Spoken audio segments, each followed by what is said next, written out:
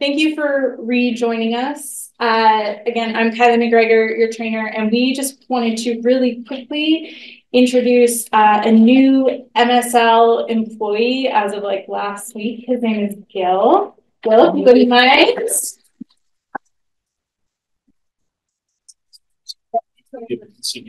Yeah. Well, hello everyone. I'm the new Montana Library Network Technical Support person, and I'm happy to be here. This is indeed quite literally day 7 of tenure, and my very first conference, MLA conference, I've been able to attend, even though I worked at the public library 5 years before this, so it's been quite overdue. But I'm excited to meet all of you. Don't be shy about chatting, and I understand I'll be helping out a whole bunch of people in this room and outside of the room as well.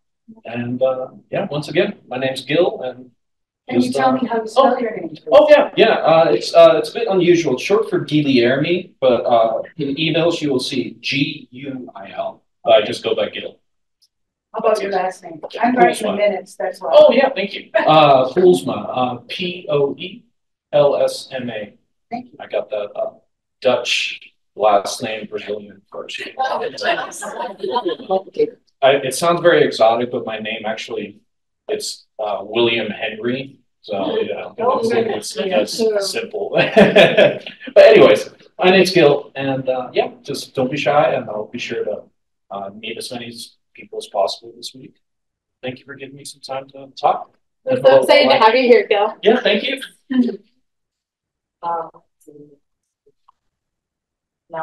So I'm running the meeting now.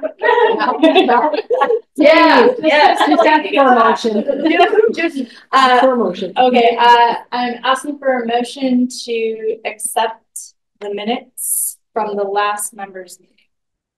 I move to accept Karen Mayhall, Skagit High School, the public schools. Move to accept the 2023 fall minutes as written. Elizabeth John Cole, Missoula Public. So we have a second. So all those in favor say aye or type aye in the chat. Aye. All those opposed say nay or type nay in the chat.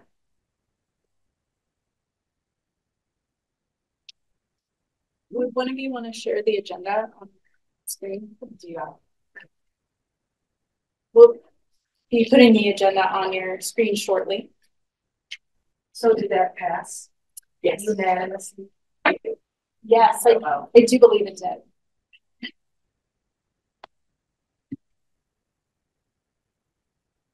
Okay. So next on our next action item is to vote on the fiscal year 2025 budget.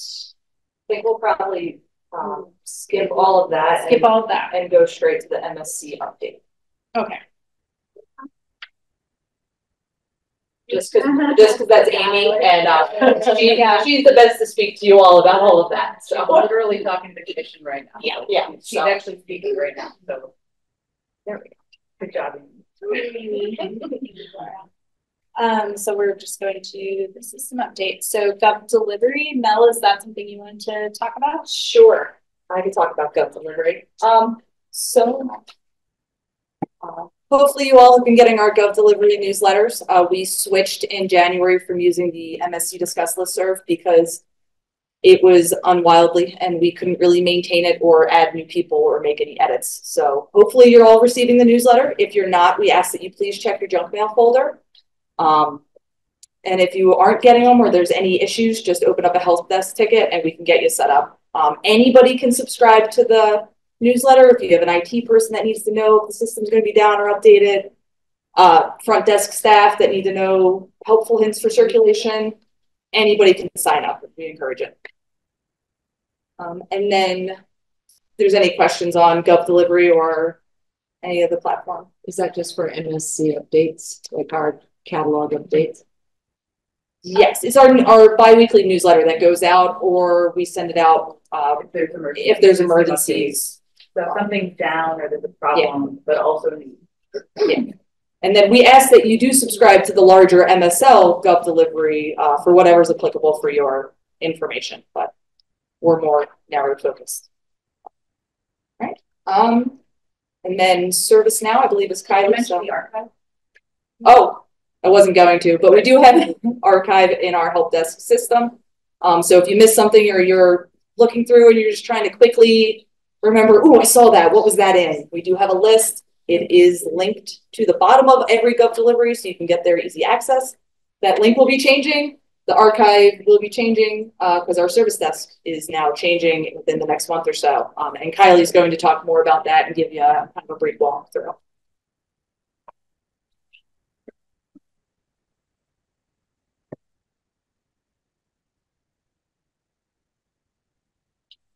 Sorry, we're grappling with the lack of Amy. Yes.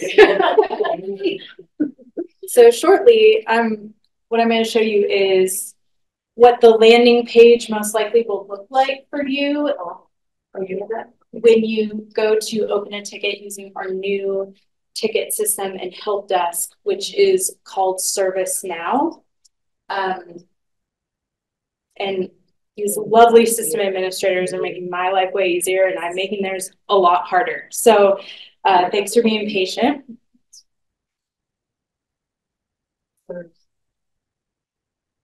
But basically what's going to happen is similar to the landing page you see now. If you go to the generic page and you want to open a ticket, you'll select which portion of the state library you're trying to open a ticket with.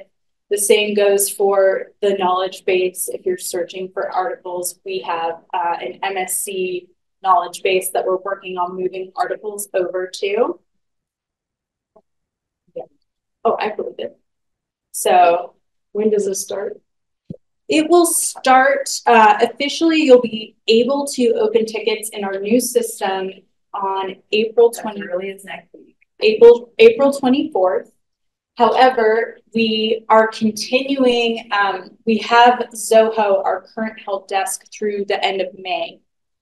After that, it's going away. So in many ways, the sooner you get used to the new system, the better. That goes for us too. Yeah, we are also a part of this with you, so you are not alone. If we there we go. So submit. You know what to do, submit ticket. Well, I guess scroll down. Okay. So one thing to know about our new ticket system is you need to have an Okta account in order to submit tickets with us. If you already have an Okta account because you have an account for Aspen, that works. It's the same with this. It's just the same login. If you have not already created an Okta account, chances are we have it sort of ready and waiting for you to connect. If you already have a Zoho account with us, so the old help desk, we worked with IT to get the same kind of like account information moved over. So you'll want to use the same email address associated with your current help desk account to create your Okta account if you haven't already created one. And we will be here. Most likely you'll be talking to Gil if you're having a hard time creating your Okta account. And once you create the account, you'll be able to log in, you'll be able to submit a ticket. You will be able to see the knowledge base without logging in, but also if you log in. However, we recommend that you get used to, logging in via Okta, because once you log in, you can see your past tickets if they're closed, as well as your open tickets. However, we are not moving old closed tickets from Zoho into ServiceNow. We are, however, backing them up for our purposes so that if we had to find something that happened a long time ago, we'll have some record, but there's no easy way to move them so that you can still see them. However, if the deadline is coming up and we still have tickets open with you in the old ticket system, we will do our best to be moving those over. We just can't en masse move all the old tickets over. It's just not feasible for us. So any that have been closed and dealt with, those we will have access to that information. You will not. But you will be able to see your closed tickets once those are closed in service now, if that makes sense. I apologize if I'm confusing the issue. So once we open our Okta account and get closed, we'll be able to see that closed. You will. Or any currently open tickets. Correct. So any of the tickets basically that you create in Okta, in our service desk through Okta, you'll be able to keep track of. Yes. So Kylie, just should we try, if we had Aspen, should we try Aspen first? And if that doesn't work, then try our Zoho stuff? Or should we just so if you already have an account in Aspen, you already have an Okta account. Like if you've already logged into Aspen and done like your continuing education credits, for example, or updated your school information, you already have an Okta account. However, if you try logging in via Okta and it doesn't work for you, chances are that it's the email associated with your Zoho account. Try that. If it doesn't work, that may be the chance where it's just you haven't created it yet. Gail, am I creating work for you already? Is there anything you'd like to say? No, that's clear, and you know, and if need be, I might, there would have to be a ticket, and I'll have to like associate some accounts.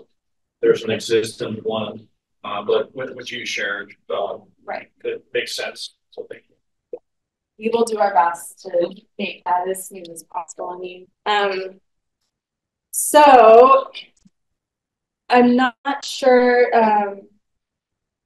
how to get to this. Is this going to be the landing page? This is going to be the landing page that is going to be located in this top bar. We're not quite sure where it's going to be yet, but we will have documentation coming out about where exactly in this top menu it's going to be. And if you're on Gov Delivery, you will see announcements of all of these new links and things. Yeah, thank you, team. So if you do, let's try submitting a ticket as a support request. Let's try it. So just so you know, this is several months of us doing work with ITSC, which is the state IT, to get things set up. Okay. I don't have a citizen login. It's okay. So what you'll end up doing is creating your login. Yeah. How did we get to that? I can get to the show the block. How do we get to the KB from the landing page? I would. You just scroll down. I'm just seeing about. I got the form. Okay. Oh, okay, great. Mel. So Mel very kindly is providing us with an example. This is what we'll show after you've logged in through your Okta account, and it will automatically populate your name and the email address associated with that account, how to contact you. If you scroll down a little bit, Mel, you'll see your options of the support team to choose and what those support teams are associated with. So for us, the third one down, Montana Shared Catalog, it tells you, because I know sometimes throwing in the names of the software is not especially helpful. So we have, our regular acquisitions, cataloging, circulation categories. If you are experiencing down system, so you don't have a connection, you can't get into workflows, something like that. All of this stuff is in here. So then in the description, that's the same place to put where your problem is. And as with Zoho, regardless of which help desk we're using, the more information you can provide to us, the better. If you're experiencing a problem, but you tried troubleshooting it in certain ways, please let us know that. The more we know, the better we can help you. You still have the option to add an attachment. So for example, a screenshot at the bottom, and then you will just be able to submit that ticket then you'll see a screen showing you it was submitted. So that the basics of opening a ticket are roughly the same. We believe in you guys. We know you can handle it. And then if we could just go briefly to the knowledge base. And thank you both very much for your help. If anyone has, well, let me show you the knowledge base first. And then if we have any questions, please feel free to ask. Okay, so here in our whole team is working on migrating our content over right now from Zoho to ServiceNow. We have a ton of the content already in draft form in the back end, but we just got these specific ones published to show you guys today. So when you get to the main page of the knowledge base, which is where we are now, by default, we have these most viewed articles because Laura and I have been tweaking things like crazy. But then on the left-hand side, to the left of most viewed articles, you'll see our categories. And again, not all the categories are here because not all the content is published yet. But it will follow roughly the category options for when you open tickets. So you're cataloging. But we also have MSC information and the online patron catalog, which is enterprise. So for example, in the MSC information, right now we have a couple articles published, like frequently asked questions. So if you wouldn't mind clicking on that one.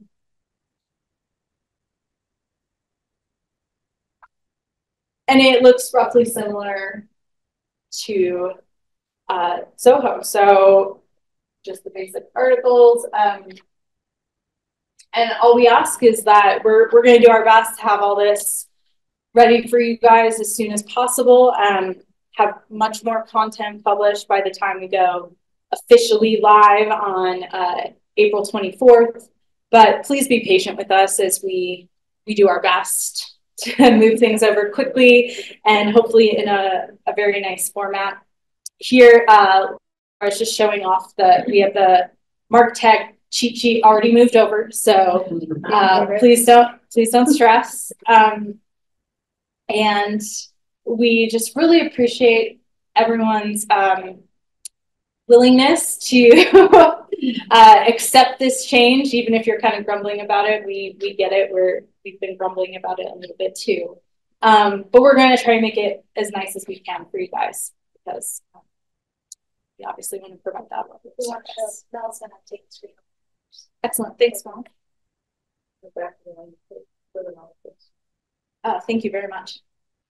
So like I said, here you'll see you can open a support request or a ticket. You can create your Okta account and also just email the support desk. So that is an option.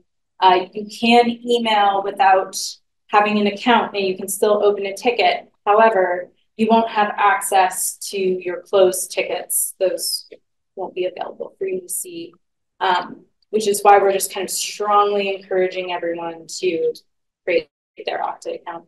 Plus, that'll give you access to Aspen and whatever other associated state programs will be through Okta. So, oh, and here's our main knowledge base page. Thank you. So again, similar. This isn't anything hugely new. You'll be able to choose, for most of you, Montana Shared Catalog, but if you have questions for the history portal, Aspen, other stuff, you can get there. Thank you, Mel. And it will be similar when you're opening a ticket as you start typing in, the title of your ticket or describing what's going wrong for you. There will be suggested articles as well. So we'll try to have those be as accurate as possible for you. Amy's coming, everyone. You don't have to put up with me much longer. Excellent. But I can't solve what happened because I'm watching. Amy will know. Are there any questions about the new help desk, also known as ServiceNow? Yes. So when my front desk gets logged out, they just email to get back in. Like when they put password in from the guy, They need to switch over the email just fine for that, or they're better? You could email to open a ticket. Yeah. Also, if you get locked out, I think you're gonna have to contact Gail maybe to get you access. I don't know if that's a Specifically workflows or just like Workflow. Yeah, oh, you're gonna wanna contact us. I'm so sorry for those of you. I thought you were talking about the tickets. Oh, I meant submitting a ticket, that's what I did, so maybe that was the right way we should have done it last. No, so sorry, You're I fine. misunderstood your question. To clarify, Sorry. if your team gets locked out of workflows because they enter the password incorrectly, which has happened, yeah, please open a ticket with the MSC. These folks will get you to work. We'll get it worked out for you. Sorry. Amy. Amy, we're so glad to have you back. Tell us what happened. They voted the shared catalog down because they don't like the idea of libraries not having skin in the game if the MSC is free, but they asked us to bring back an alternate proposal in their special work session where they're going to revisit the other things. So maybe we'll get partial. So they're gonna rediscuss the same issue again, in special session. Yeah. Okay. So we did the minutes that got approved. Yeah, we're doing on the budget, right? No, we skipped the budget. We skipped everything. Yeah, we're on the budget. We are on the budget. On the budget. Yes, Yes. Okay. stuff. Yes. Let me pull this up because this is the really important thing, right? Is Especially now, I'll say on it down. yeah. Now that we have to pay still. This year. So we have the draft budget, which was posted online, and hopefully everybody saw it. And I probably need to share my screen for the people online.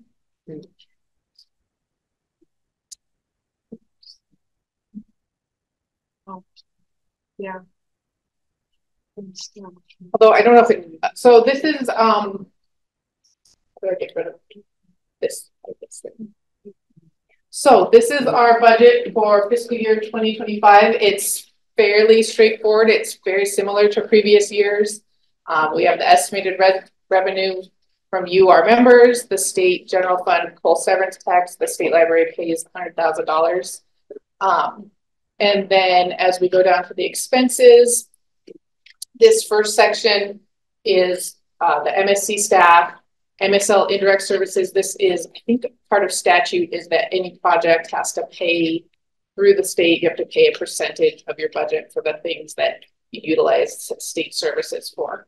And then our Cersei Dynex fiscal year 2025 renewal, which is fixed as per our contract at $279,751. We pay $150 to Kasugi, which is customers of Cersei Dynex user group. That fee is basically insurance on the Cersei Dynex software. So if Cersei decides to go under or quit doing our particular software, it's in their contract that they have to give that software code and all the documentation that they have to Kasugi, and then we would be able to utilize that until we transition off. So we can't ever be caught unawares with not having a system. That's basically our insurance. And then we have some meeting expenses for the content management committee to meet in person. And then we have, if the MSC members want to have an in-person meeting in fiscal year 2025, which as we can see, it works very cheap for us to do it at MLA, but that doesn't always work when we're out scheduled at the same time as the commission meeting. So we have those two items in the budget for covering that. And then this FTE contribution is, I want to say it's 2.5, but it might be 2 2/3. That would be a Kara question of the MSC FTE, and the rest of that is covered through LSTA. So we split it half and half, I'm pretty sure, with LSTA for the staff. Are there any questions? So then you take our expenses, total group contribution, which we have to do at an even number on the cost share formula. So that gives us a little bit of overage that would go into our proprietary reserve fund, and we would just hold that money when we sometimes run into unexpected expenses, or if we want to decide it as a group to buy something from something new from Cersei Dynix, we could apply this to lower that amount. So, any questions about the budget?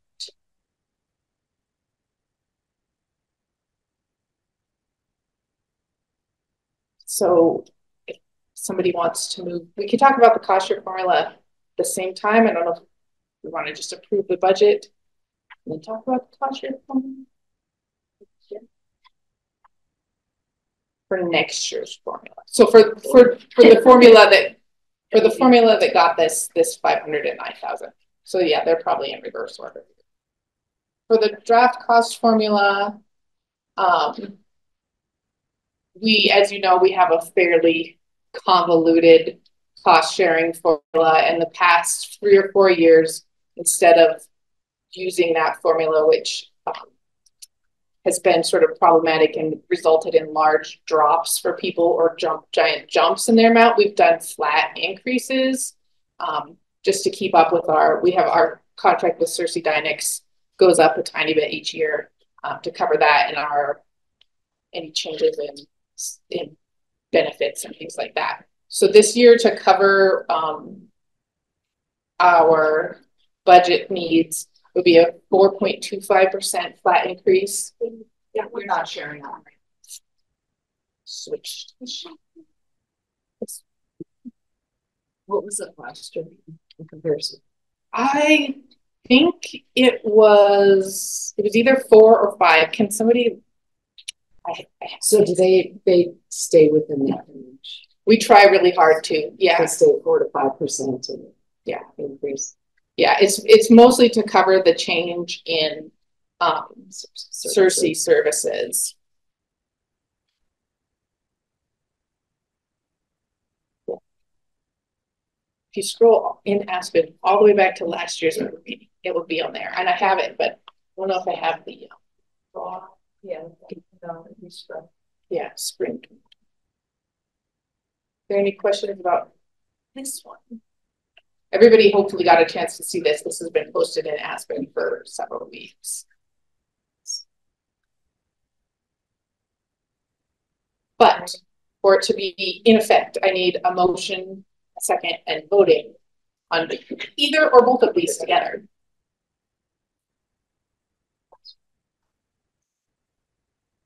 I need a motion to approve the budget. Yeah, and the cost share form.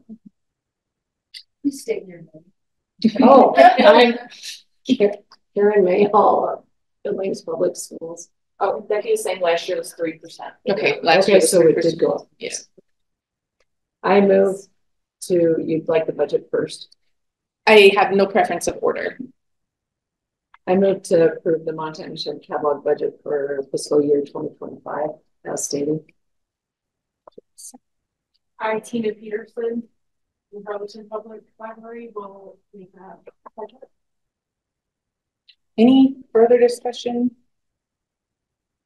Any discussion in the chat? So it's been moved and seconded to approve the MSC fiscal year 2025 budget. All in favor, please say aye or type aye in the chat. Aye. And any opposed, please say nay or type no in the chat. The chat, I'm sure is good. Right. Sounds like that passed. So if we want to do then for the cost sharing formula.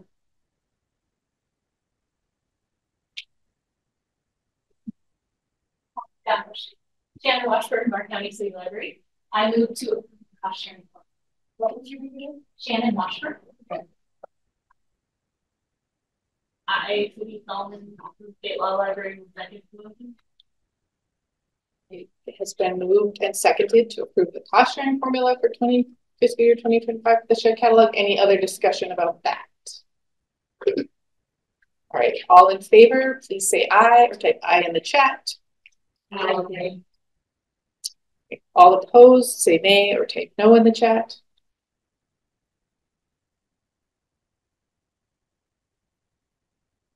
So the motion passes. Thank you all very much. So I think we're done with our action items. very efficient, even though we started 2 hours late. So Kara, I think, is still in the commission meeting. The standardized cost formula, you guys skip that as well. Yes. That has gone out to directors. This was our discussion with the NAC and with Ashley, who at the state library is one of our accountants, to remove that crazy complexity with the cost sharing formula so that it's easier for everybody to tell much further in advance how much your cost will be. And for things like if you take a bunch of patrons out who haven't been in your library in 10 years, your cost won't drop. Or if you decide you want to register, you know, you bring in 2 preschools and register all of them, your cost doesn't then go up $5,000, which we've had happen with our current cost sharing formula. So we've been working on a standardized cost formula. Is that one of the meeting minutes, or one of the meeting materials we posted? I don't think it is. It got emailed out. It's in draft right now. So it's in draft. It's going to the NAC, but I think Kara just wanted to be available for questions if anybody, because I think it's been sent individually to directors in draft. To everybody. So I might be able to answer questions if there are any. So no, drafting. No, that's this 4.5. Yeah. So you're drafting a new cost share formula completely. Mm-hmm. And it's going to be based, instead of being based on circulation and title and number of patrons, it would be based on service population. So it balances out. It's much more stable, and many of our other MSL services are based on service population. So it standardizes that a lot too. So like you'd be based on the city of Billings for the Billings public. For the Billings public, and for your schools, it would be enrollment. So yeah, the base population has a slightly different definition for each library. So for publics, it's your service area population. For schools, it's your enrollment. And for specials, it depends on what kind of special you are, whether it's like FTE, like the medical libraries, it's employees of the hospital that's affiliated. Becky said in chat that it's enrollment plus staff for schools. Oh, enrollment plus staff for schools. And that's being combined for your one. Yeah. Ours is going up both a lot of library go, and for the school part, enrollment has not gone up. So I'm guessing the county of our service area than what our county might actually give us. And I will write that down because I'm not sure. I know so the school publics are on their own tab in the spreadsheet, I think. But yeah, I will double check that we're using to see what we're using, if it's how your county is calculating versus your. Yeah, and the other thing about that I should mention is we know there will be some swings, people going up and people going down, and if that does get implemented, the plan at this point is to have a gradual implementation, so nobody has a huge jump or a huge drop in 1 year and then it starts going up again. We would try to level those out, and for the people who are going to see big changes. Just like, Karen in the chat, Karen Huck said, what is special based on? And Becky Dupre took the blurb, I'm assuming, from the email and pasted in the chat about academic libraries. And I believe it's all how the specials are broken down. From Carol's email, yes. Yeah. So just so everybody's aware, that's what's going on in chat right now. Yeah, and the question was from the Genealogical Society, which doesn't really have a service. So yeah, the special libraries would sort of probably think in some cases end up with some unique, the calculation would be just for their library.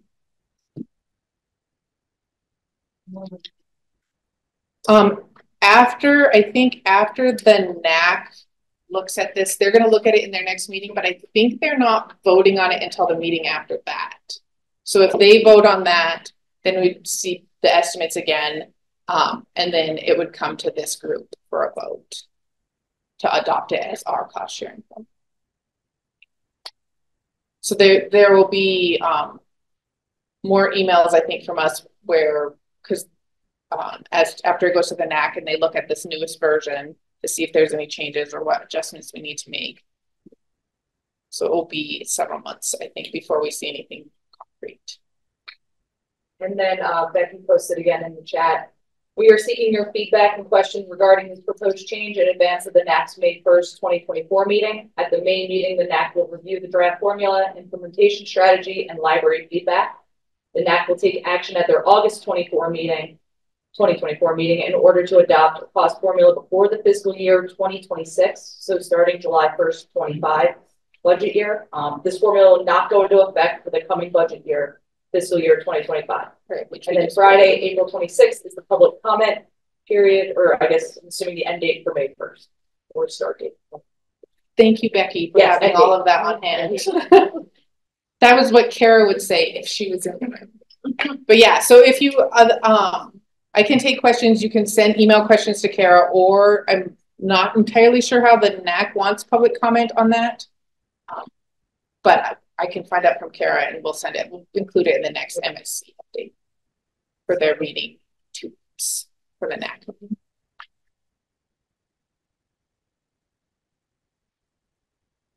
So that was just information. So then the next thing on the agenda is the legislative session and resource sharing request, which just got voted down by the commission. So I don't know that we have a lot to discuss on that, but they did ask us to come back to them with a revised. So we are probably do something about if they can take, because they didn't like the idea of taking all 488,000 that the members pay. So we might just do a reduction and see if we can get them to cover at least portions, so everybody's bill would go down somewhat. Okay.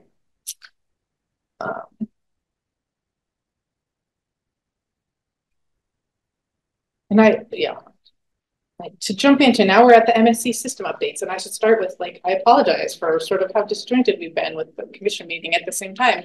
Doing it at the members meeting at MLA seems like such a good idea. And it almost worked for us. Just not on the same day as the commission. Yeah, it needs to be a different day. Maybe we could squeeze it into one of the shorter, to one of the longer session options. But yes, MSC system updates. We are still working on implementing the new products that came in our last Cersei Dynex contract, which was, I think, 2 years, year and a half ago now. We've got kids catalog is up and running. Can't remember the other new things. Auto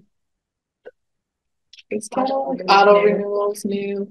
We're going to be talking about several of these new things. Symphony Web is now available. That's the online version of workflows.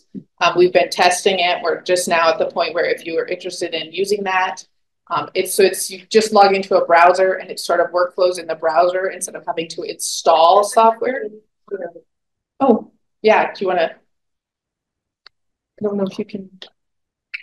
Do you share your screen? Does that share it over here? Yeah. There we go. So that lowers the learning curve there. And so if you're interested in this, open a ticket and we'll get you set up with it. So it doesn't require an install like workflows. You know, you need to have, sometimes need admin permissions, things like that to get it installed, or have your IT drive over from Lewistown to install it for you. Like, you know, we've got some challenges with our there are some caveats for this though. As we've been testing it, we've run into some issues. I'm going to list what I know about. If I miss anything, Mel, jump in. There is sometimes some lag. Sometimes it doesn't clear boxes that you would expect it to, that it does in workflows. Like when you click something, you would expect it like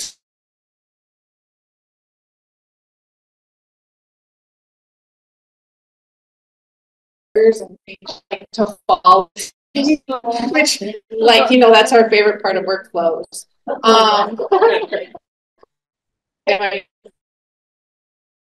on the same. You can. Yes, so we actually have some of our libraries where they were testing it. We said, use this, but if just have workflows up just in case. Okay, Yeah. And as far as I know, receipt printing can be tricky and or doesn't work very well, yes. Yeah. One big risk. So basically the thing for Symphony Web to keep in mind is if it's not working, for some reason something's going on and it's not doing what it's supposed to be doing in the client, it's not going to. There's really not a lot of things we can do. It's just a delivered product from Cersei Dynex, and they're not really focusing their energy on updating it. And they're not really fixes like in the client where we could do some workarounds or we can play with it. Symphony Web is really just, it is as it is. It's the stopgap between workflows and Blue Cloud. Well, that's what I was just going to remind you all that they are working very heavily on Blue Cloud, which is going to replace this eventually at some day, maybe. But we have seen some of the tests of Blue Cloud circulation, and it is much better. So they're working towards that. So this is the stop. You have a question?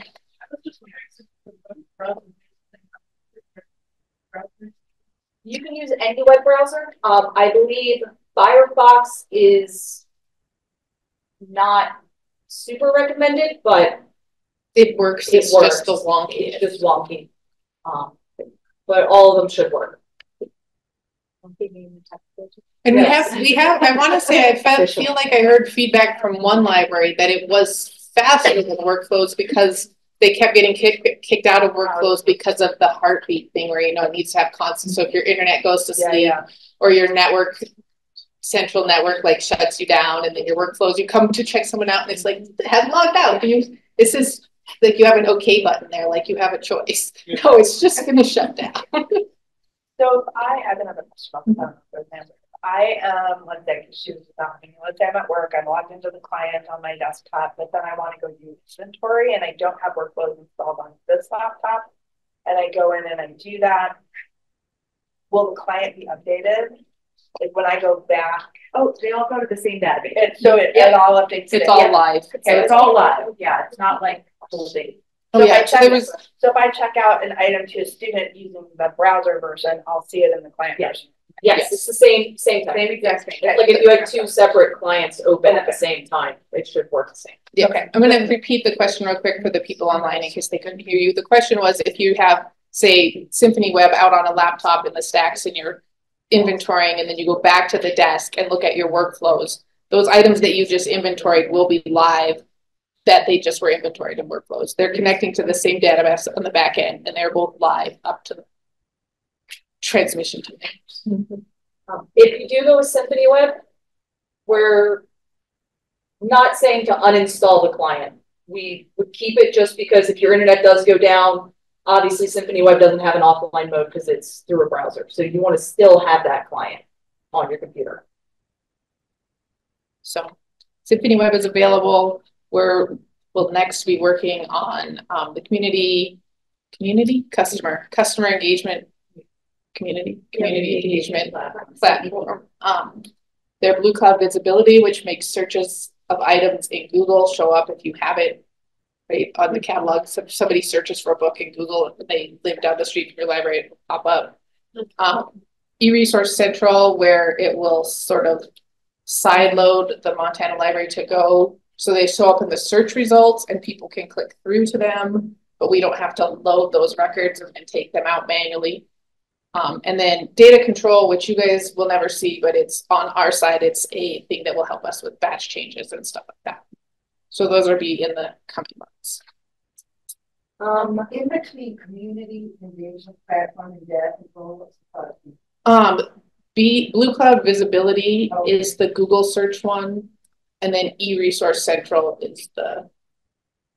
There's a question in the chat from Becky asking, what about the Overdrive integration? Is eResource Central the same as customer engagement? Yeah, so customer engagement is, they've been doing a lot of changes to that program while we've been waiting for them to give it to us. It's where you could do sort of tailored emails and things to your patrons. Like we'll set you up in there and then you'll be able to get in and, well, I don't know that you will. You might not want to, but you could say, please send this newsletter to all my patrons who have things that you guys have asked us for in the past. Can you send my survey to all my patrons? We need to let everybody know that can you send my patrons who have children something about the summer reading program, things like that. That's what the community engagement platform is. It's basically fancy emails and tracking. The Overdrive is going to be in eResource Central, where it basically is a plug-in to our enterprise, our online card catalog that allows those third-party collections to be loaded. I know Overdrive exists as a connector, and Hoopla exists as a connector. I know some of you have other things like Access 360 or Canopy or other things I can't think of. Those could potentially be connected in eResource Central, but we have to would have to contract with Cersei Dynex to create the connector between eResource Central and that third-party vendor, so they won't be immediately available. I had to shut down. I don't know about you guys, but if I could see myself talking. Okay. So you're looking at the OPAC side is going to be our Sora, Montana Library to Go. Yeah, you will still be able to, like, patrons will still be able to use those, like, they'll be able to use Libby if they go to Montana Library to Go, or the Sora with the cool pictures. Yeah. What will happen, that will all still exist. What will happen is if they search in Enterprise and you have it in one of those programs, it will show up as another search thing, and they can click on it and it will take them to Overdrive or to Sora, which is that didn't really happen when we had them in the system before. Like, you could see that it was in Montana Library to Go, but then they had to like manually go to Montana Library to Go. So I wonder if this will be for the people who always order a book check kit instead of a book. An issue like that. Because people don't always click on. Right, they don't which one they actually want. I think it will, as far as I remember from the demos I've seen, it does make it pretty clear which ones are that it's an ebook or that it's a physical copy. So any questions about any of that? Any more questions? Great. Auto renewal? Yeah. All right. Not sure that I need to necessarily. It's short. Yeah, go to come talk to the camera. Okay, I'll talk to the camera. Thank you. Yeah. Nice try. Happy to be here. Hello.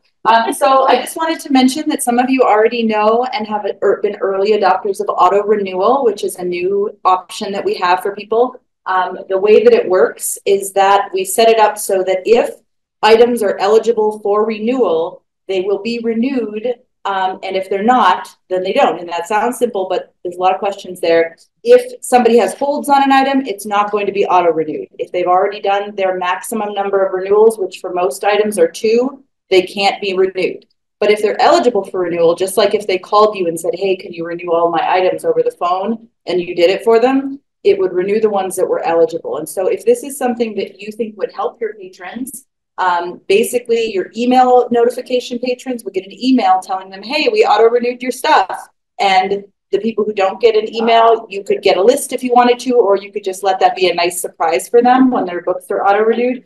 This does not take place of your other notices. So if they get a notice that says, hey, your items are due in a few days, like an early notice, that would still probably apply. And if you have things that go overdue because they couldn't be auto renewed, those would still get overdue notices. So it's a pretty easy thing for us to set up. We do need you to already have HTML notices set up. So if you haven't done HTML notices for your patrons yet, you would have to do that before you could get auto renewal. We have several members who are already in sharing groups who are doing this, even though their whole sharing group has not decided to. So you don't have to do it as a group if you don't want to. However, Gallatin County chose to do it all as a group, which is awesome. And it seems to be working. I don't know if anybody wants to make any comments, but you could just give a thumbs up if you have it and it's working well for you. As a Belgrade Community Library patron, also it worked for me, and I forgot that Gail had that the whole sharing group had logged on, but I got a nice little email letting me know that. Yep. that item that would have been overdue Yep. had been renewed, so. And my own public library in Cut Bank, the Glacier County Public Library, has also been auto-renewing my delinquent account. So I think it's a really nice thing, even if you're a non-finding library, because people forget. Yeah. And sometimes the auto-renewal reminds them that they should return the books too. So if you're interested in this, put in a ticket. We're obviously here, so we'll look at it next week. But it's a pretty snazzy new option if you want it. Plus extra statistics. Yes, and you do get the extra stats from auto-renew. And we're working on a report to get you the statistics as well. So you know how many come from auto-renew specifically. So I think they're in this folder unless you added anything today. No, I didn't. Okay, and then just on that, since just a shameless plug for our HTML notices as well, those are our email notices. Yeah.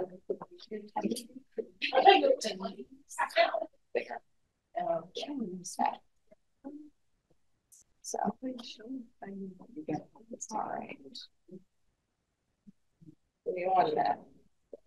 Okay, so these are our HTML email notices. I grabbed 3 forks because I love colors. So the options we have for this are basically any email notices that you're doing, we can replace with a newer format so they look more visually popping, more eye-catching. We like them. We recommend that you do it. And then again, if you want auto renewal, we do request that you go to this format.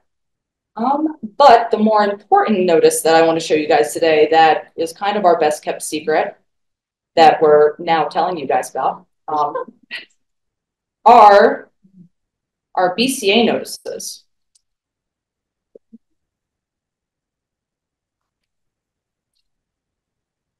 I know so many acronyms. I know. Blue Cloud Analytics. Sorry, why is that not? We type them a lot, so we make them short, but we apologize. If you ever say an acronym that you wonder what it is, please just ask us because we don't expect you to have them all memorized. We know there are millions. Maybe we need to make a article. Yeah, we do. It's on our list. We just haven't gotten to it yet. I'm gonna make it. Sorry, I'm having difficulties with Amy's computer. Which one? There it is. So, to honor the days of reformatting and removing margins and spaces in workflows notices that you print to your and mail to your users, we can generate this in PDF form that goes directly to your inbox every day, so you don't even need to open Blue Cloud Analytics to get to it. This Belgrade Community Library, they use window envelopes for both their library and the patron name, and we have it formatted, so all they have to do is fold it. It fits perfectly, and they just put a stamp on it and mail it. Yeah, glad to hear it. We can add logos, obviously. We can, just like in the workflows notices, mess with your verbiage, what you're saying. We have customization over what displays here. So your title, your author, we can add in item prices. If you charge processing fees, we can add that in, do a grand total. This is for our overdue notices, our assumed loss notices. If you mail hold pickup notices still, we could do it for that. Random bill notices, just open a ticket. A plug for those of you who maybe don't want to mail. If you're getting this notice in workflows because you're calling everybody, we can create a better list in BCA for your call list. And have that emailed to you daily so you don't have to open Blue Cloud Analytics as well.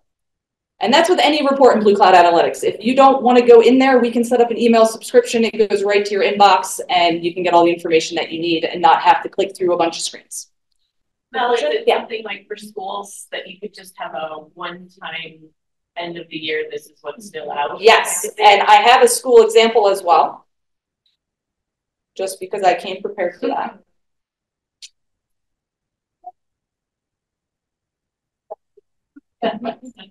Oh, it's, yeah. Where are you? Search my school. So I shamelessly stole Missoula County Public Schools. They've been on this, I think, one of the starting libraries.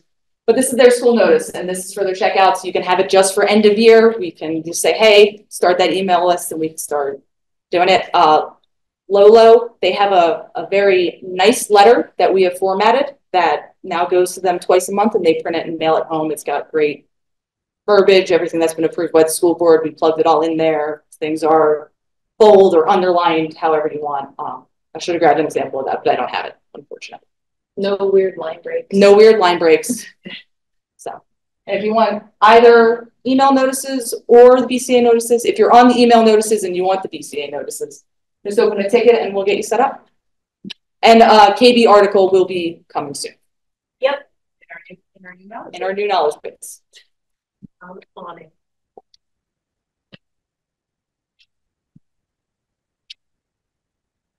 It's nothing. I do, but did you do a new one or no? Okay. Yes, question. Is anything happening to mobile staff? Mobile staff, there's nothing new with mobile staff. You can still just use it. If you need it, you need the little code again to put it on like a new device, just open a ticket. We can send you the link and the code. But sorry, I was gonna share for you. Please do that. Wish I could make this little guy go away. People online can see. So that we have just lost. Okay. One other new thing that I've been working to get set up is called Mark Listener. And so this isn't useful to everyone, but the few people that it is, there's no going back. Literally, once you use it, there's no going back. So Mark Listener, so if you do any cataloging, original cataloging, editing, or even just searching in OCLC Connection, where you primarily go for original cataloging, we can now set you up. So with the click of one little button, the click of that little button right there, this record will go straight into workflows. You don't need the smart port. It'll just like go right in there. But you have to be in connection. So a lot of people, if you just in workflows add your items to existing bibs already in there, and you're not creating new records really, this probably isn't going to be for you. But if you're already in OCLC products doing cataloging work or searching work, we can set you up. So with the click of one button, the new record will come in. It can overlay an existing record if you do some enhancements, which we always encourage to these records. It'll come right in workflows. You won't even need to smart it. I know. Like I said, there's no going back. So there is a little bit of setup though. So like you open a ticket and I'll get it. I'll do some back end config, and then I'll send you instructions for what you need to do in your connection, your downloaded connection client. You go into tools, select options, up pops a box. I give you the information to fill this part out. You click OK, you're done. It's really awesome for those who work in connection. You said you went into tools, smart options, is that what you said? She'll send you instructions. Yeah, you'll get the instructions because you can't set this up until I do some back end stuff. Okay. So if you're currently smart board, we can open this again if you're using, yeah. So yes, yeah, if you're using connection. So to clarify, if you're currently just using SmartPort to find records and bring them down, and that works for you, yeah, this isn't necessarily a change that you would make. It's not. If you make the commitment, because it's a commitment to learn how to use OCLC products for cataloging. It's a commitment, I'm not gonna lie. I would do it I would recommend to do it for cataloging first. And then you're in that software and you're comfortable with it. And then I find it an easier way to search than SmartPort. But it's because I've already had that time commitment into learning that additional software. 100%. It's a separate training and we don't offer that training. OCLC's got a ton of amazing training support for their product.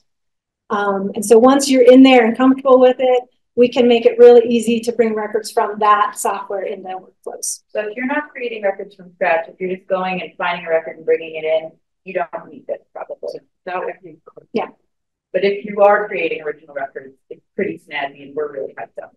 Or you're one of our special libraries that's constantly changing your records and updating and enhancing. So do you have to have the downloaded client or does it work with record management? That's a good question. So this might come up. Thank you.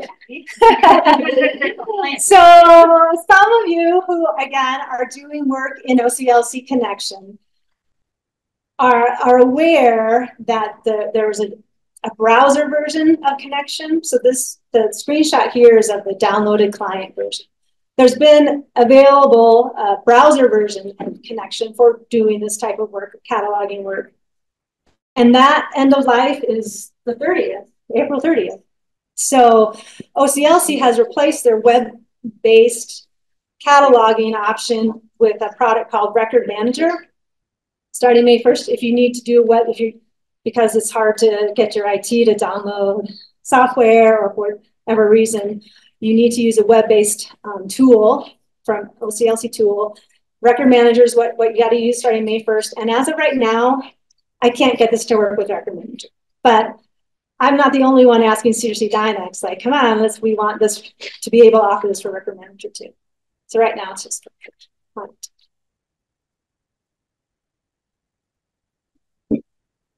Okay.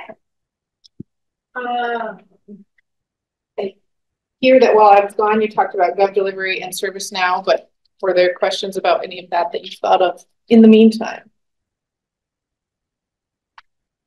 You won't hurt my feelings, everyone, if you have questions.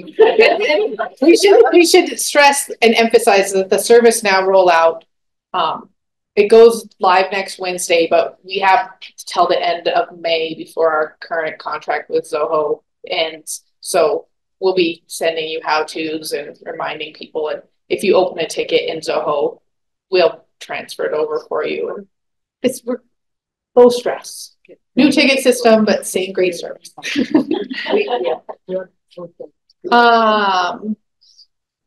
So the next thing I want to talk about is a new thing that we MSC staff will be doing with you, the librarians. We're calling it Librarian Configuration Assessment, and we have not actually given this a cool acronym yet. So we don't need to. No, we probably won't. But basically, what we plan to do is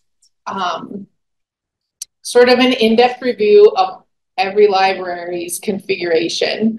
We will be checking each module in the system, making it sure it's set up in the way that works best for you. Some of our libraries have been in the system for 22 years, and some of you have been in for 6 months.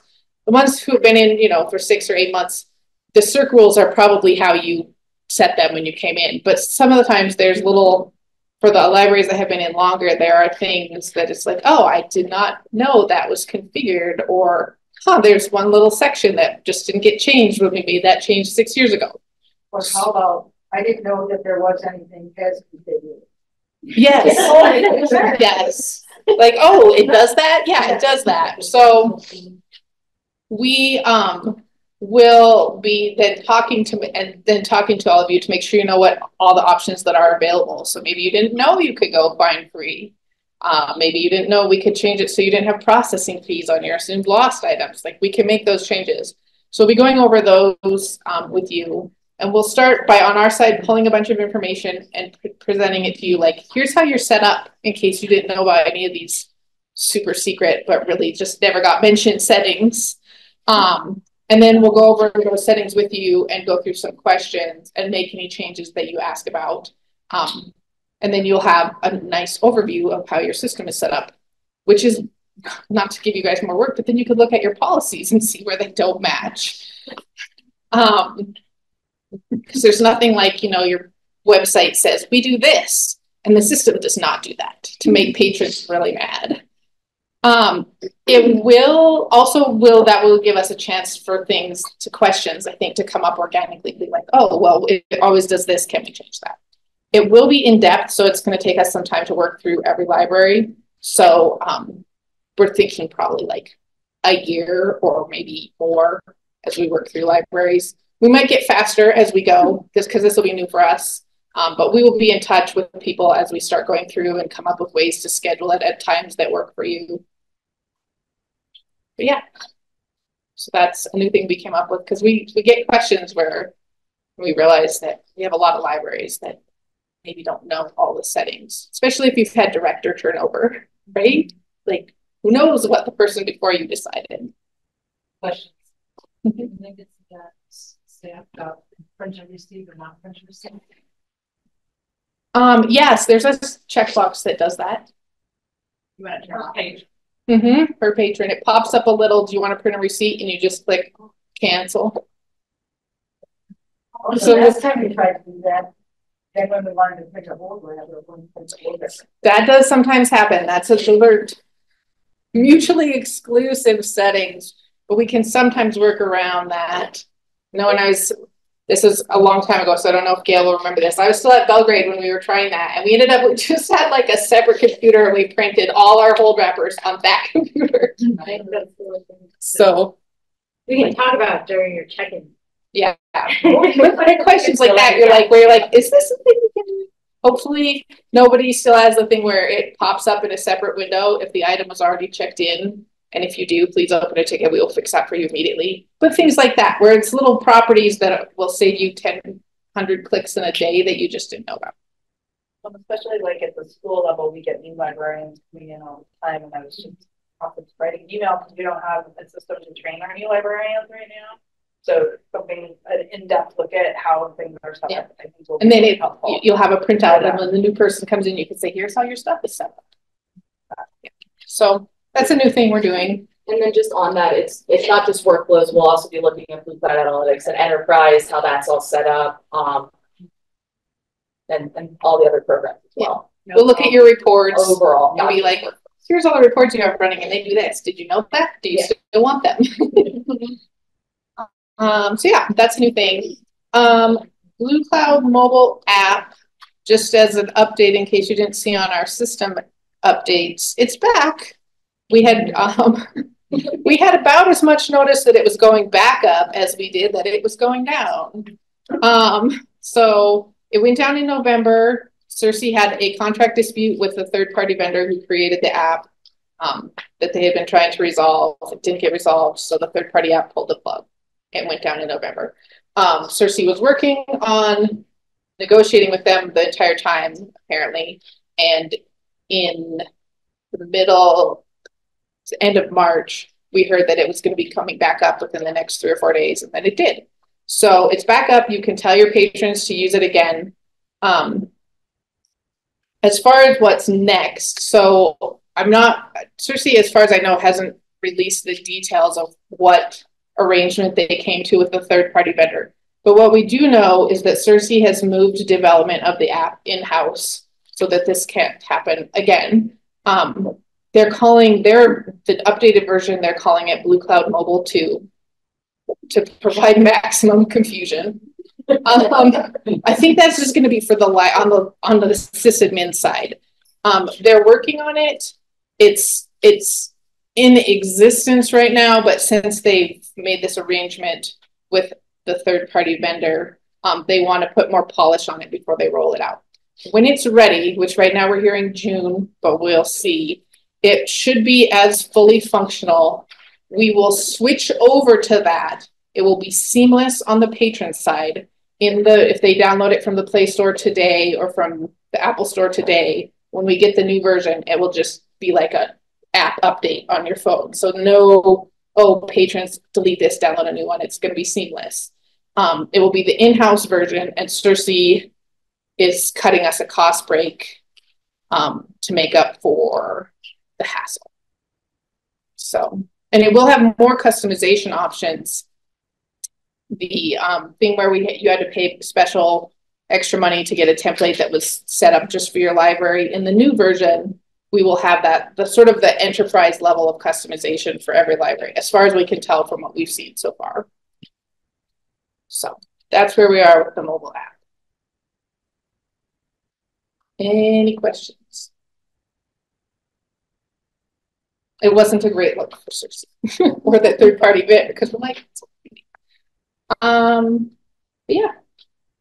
We were accruing credit while it was down. They weren't charging it for us, so we've got some accrued credit that will, if we come up with something to purchase with it, otherwise they'll just apply it to lower our bill a little bit. Any questions about any of that? Okay. So our last thing is. So we're gonna do a BCA report spotlight, little quick session just to show you some new things that are coming or that exist. I'm just gonna be talking about the first part though. You might have to show yours. Yes.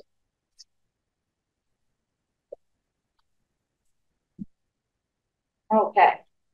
So the first thing that we're going to be doing, and we're going to be making this change sometime next week once we get back from MLA, of course, is we're going to be condensing down Blue Cloud Analytics. Right now, when you open it, that top level, once you click into shared reports, it's a little daunting. There's a lot of folder options, a lot of them that you may or may not really understand where it's going to lead you to.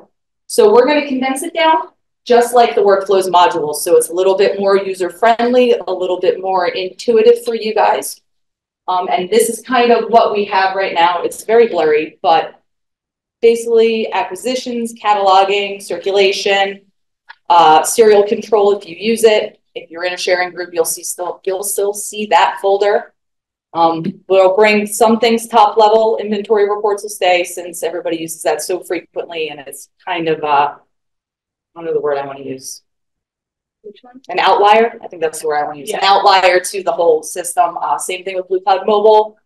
Also your public library annual state statistics. From there, we are going to also kind of break down inside those folders to make them a little bit more intuitive as well.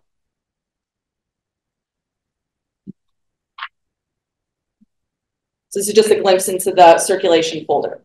So at this time, the only thing we're changing is kind of how it's organized. So you're going to have everything kind of condensed down in that top level, and they're just all going to nest inside the circulation folder, for example, like bills, holds, checkouts, users, all that information is going to be just in the circulation folder. Over time, what we're going to go do is we're going to start paring down reports. We're going to start combining reports because right now we have 6 reports that do the same thing, which just tell you that information in a slightly different way. And can be kind of confusing and a little daunting, especially just going in there going, which report is it? Which one do I need? So that's our plan. We're hoping to kind of work through this. I don't know if any of you have been in Blue Cloud Analytics lately, but there's a lot of reports in there. And there's a limited amount of us to do it. So it'll be over time. When we do make radical changes, we'll put that in our Gov delivery so you can understand just where we move things or what happened to reports. We're not just going off and doing what we think. For the last 6 or 7 months, Sociedynix has developed a platform analytics report. So we can see the most popular reports, what's getting used and what's not getting used. So the first thing that's going to get chopped are all the ones that are not getting used, because obviously they're not helpful for you guys. And then from there, we're just going to kind of go through and merge or change how they are or how they function. So that's our overarching plan. Like I said, we're going to start implementing this big move next week. Search box will continue to work. Search box will continue to work. Your library folder is not going to change. Your individual library folder, unless you want it to. You just have to open a ticket and we can help you with that. If you have reports in there that you're not using anymore, let us know. Are there any questions on the reorg that we're doing?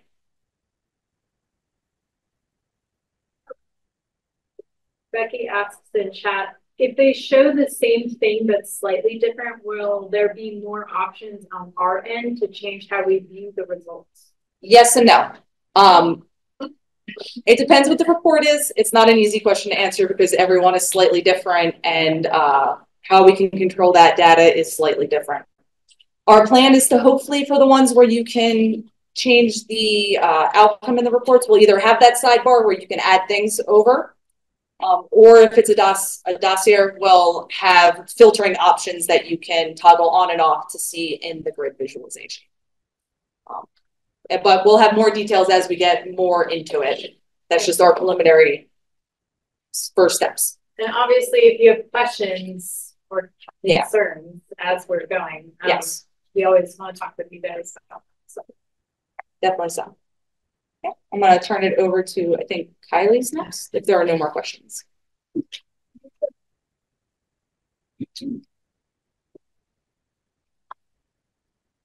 Hey, you guys are doing great. Oh, yeah. Use the mouse, Kylie. Okay. Often This have is my mine. touchpad is just turned off. 1 second. I'll share. It's not in here? I will. Okay. Oh, Laura's gonna share, I guess. Great. Great. So you can just pull up the Zoom meeting. Yeah. Excellent. So there are a couple specific reports that we wanted to highlight. Our sysadmins, particularly Laura, have been working really hard on these, and so we wanted to just draw a little attention to them. I'll be talking about them a little bit more in session tomorrow. Thanks, Laura. The first couple are related to our records that have Montana tribes related subject headings in them. So you'll be able, this first one, Montana tribes title lists with item counts. So it's your basic list of title and associated item counts, but it's based on subject headings, I believe in the 650, 610, 610 and 651 tags. And so we're pulling that information, kind of aggregating it here. You'll see it'll start, I know this is small, but we'll also add screenshots to the articles that talk about these. Thanks, Laura. First, you'll see the catalog title and author, publication year, all that. And then in the headings above, we have the actual subject headings being referenced. And in that first row after those headings, you'll see the total number of titles. So 170 have Indians of North America referenced as a subject heading, for example. And as you go further to the right, you'll see the other subject headings. And in the article about these reports, it'll show you where these subject headings were pulled from, what we're referencing, which resources we're referencing. It's a lot of tribe websites, as well as, I believe, OCLC, other things like that. And so, and then then you get an item count of how many items you may own of that title that have these headings. So this is just kind of, I'm not saying this is necessarily the first report you should look at if you're dipping your toe into the Blue Cloud Analytics pool. But it is there for those of you who maybe want to have a deeper look at certain subject headings. And so, okay, so this was the title list with item count. And then is this the next one? Click on like Blackfoot. Oh, right, thank you. So another cool thing about this report is if you right click, or if you click on one of the subject headings that are in the columns. So for example, if you click on the Blackfeet tribe, it will take you into the associated headings, or the headings that are also associated with that. So it's not just like, oh, we only looked at this one heading. Here are all the headings associated with Blackfeet. Like I said, Laura's been working really hard on this. So you can kind of dive even deeper and you can get, again, the title and the item counts with that from that same report. And then we also have item counts by publication year, pulling those same subject headings. So in this perspective, we're looking at the subject headings themselves, and then you can see how many items you have divided up by when they were published. So as time goes on, you're probably going to see your numbers go up in a lot of those subject headings as new headings are more accepted and updated.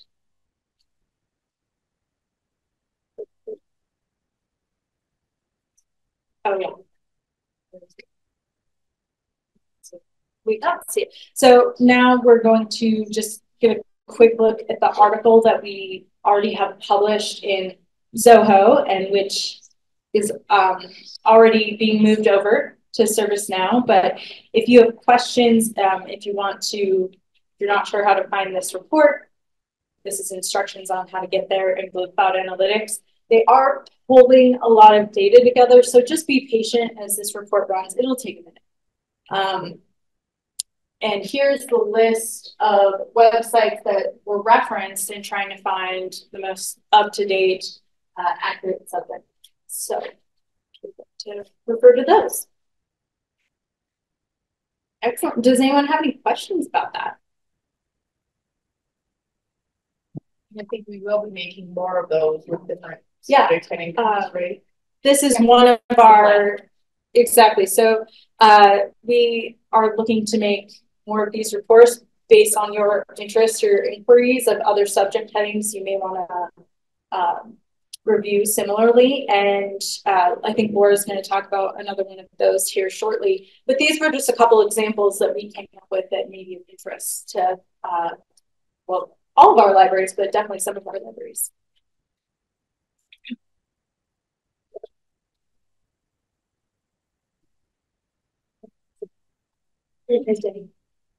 So the one more report I want to share. Let me take you that screen.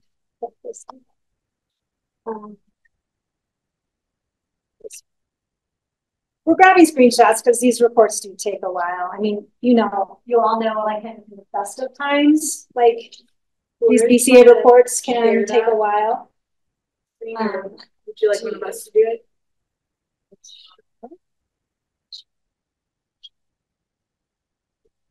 Okay. Everyone's good? Yep. Okay, so we did screenshots because these reports can take a while. Again, BCA reports, depending the time of day and how many people are on there, can be kind of slow.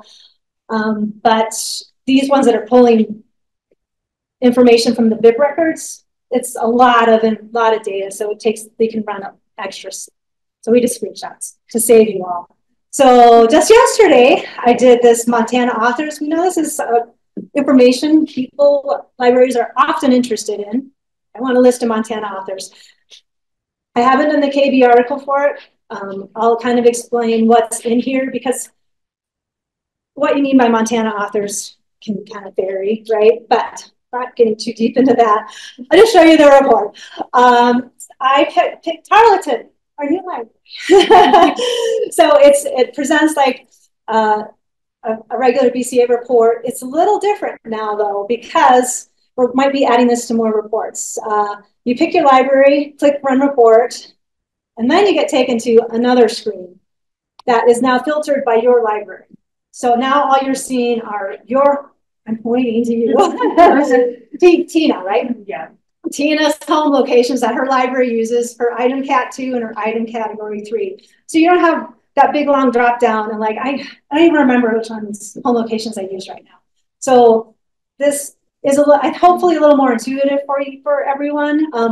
By default, it's going to select all, so that's there. So this is going to, if you just clicked run right now, you would get everything selected. But if, say for this case, your Montana authors, you're like, I just want my Montana authors in my adult collection.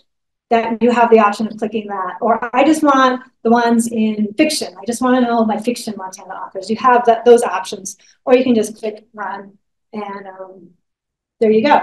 So here you get a list. It's pulling from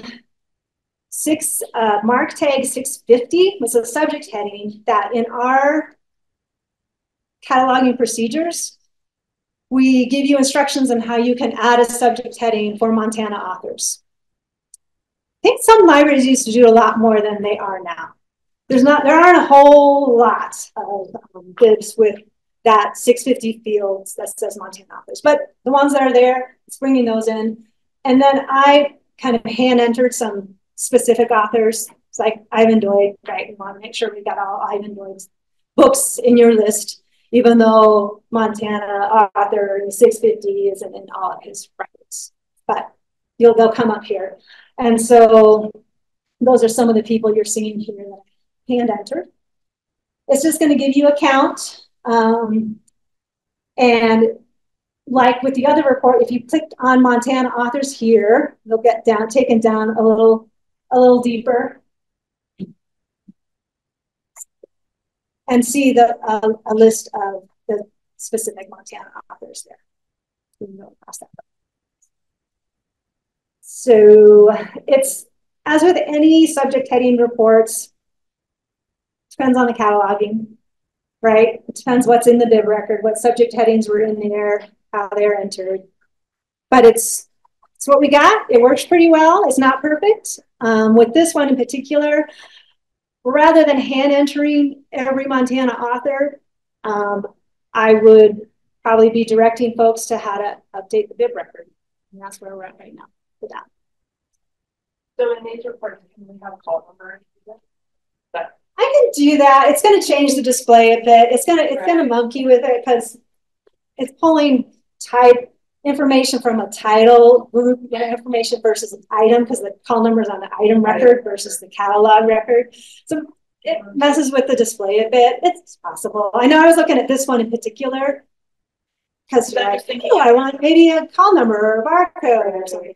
So I'm just thinking, like, if I want to create a display, this is back to the question I have right here, right? I want to display and I want to display all the short stories in my library. They all have different, like, all the go. Yeah. I could also just fuck them all. But it's not very fun. I know. So still hunting for that report. Yeah. For specific subjects. We're moving it. We're moving it. Okay. All right.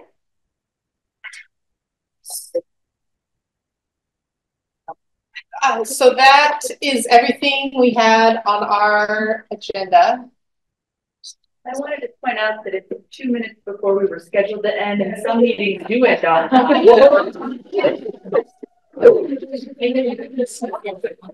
A big break. A big break. But if there's any questions about anything we talked about earlier today, or just any questions at all, we have 2 minutes.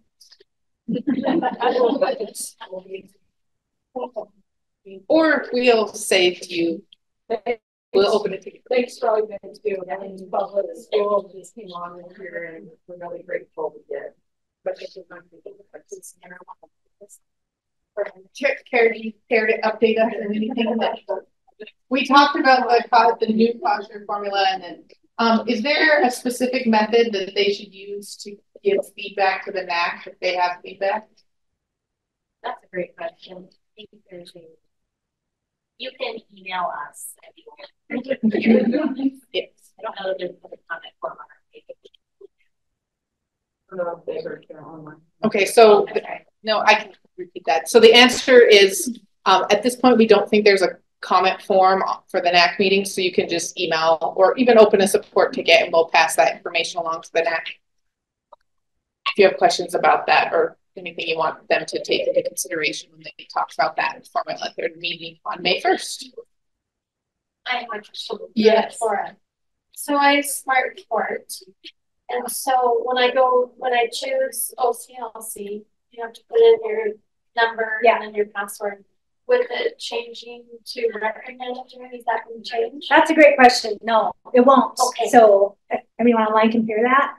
So for SmartPort, you're still going to use your connection login and authorization. That's going to be the same. Okay. If you were to use record manager, it is a different login. It's a whole different password to login. I heard from OCLC that the workaround, if you wanted to do record manager, is to you can set your password, login and password with OCLC for record manager, and you can set it to be the same as your connection. So I'm looking at like ad. But yeah, so for SmartPort, just use your same number and password that you've been using. Okay.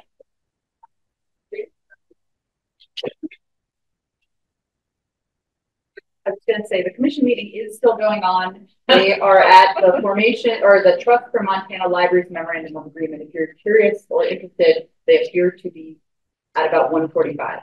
Yeah. On their agenda. Thank you all for your patience as we've moved from room to room and had a big long break before we started, and then we're completely out of order on our agenda. Thank you. And thank you for passing our budget. So we will keep going for another year. Remember to open tickets if you have any questions. We love tickets. Sometimes we're a little slow at getting back. Oh, yes. And if you haven't been on the sign-in sheet because you were in the commission meeting when it went around, please sign up so we can put you on the roll call. Oh, somebody want to end the meeting?